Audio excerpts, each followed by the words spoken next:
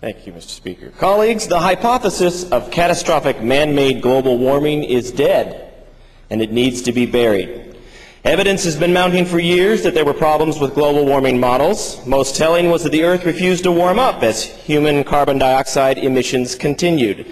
This is why true believers abandoned the global warming brand name in favor of the more ambiguous climate change, which is something the rest of us call weather.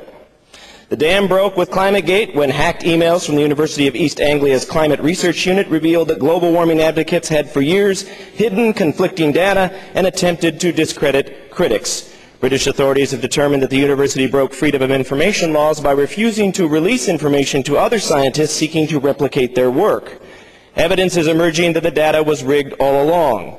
Russian analysts noted that British temperature calculations excluded data from 40% of Russian territory, much of which showed no increase in temperature in the last 50 years.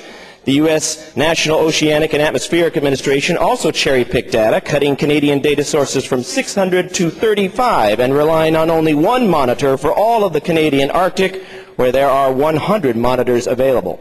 The United Nations Intergovernmental Panel on Climate Change is having its own scandal regarding a finding in its Nobel Peace Prize-winning 2007 report that glaciers in the Himalayas are rapidly disappearing.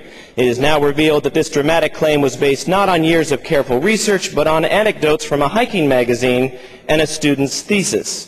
IPCC Chairman Rajendra Pachauri knew about the erroneous information before December's Copenhagen Climate Summit, but remained silent. Until now, anyone who questioned the credibility of the IPCC was labeled as a climate skeptic or worse. But many climate scientists sense a sinking ship, and they're bailing out. Among them is Andrew Weaver, a climatologist at the University of Victoria, who acknowledges that the climate body has crossed the line into advocacy. Even Greenpeace has called for Mr. Pachauri's resignation.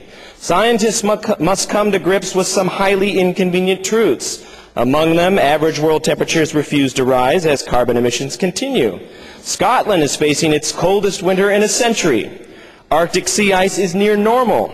Antarctic sea ice is exactly normal. Polar bears are experiencing a baby boom.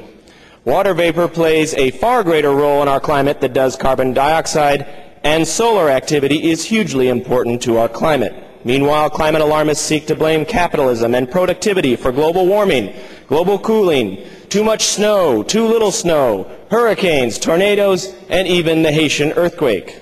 The simplistic and discredited hypothesis of man-made global warming needs to be discarded.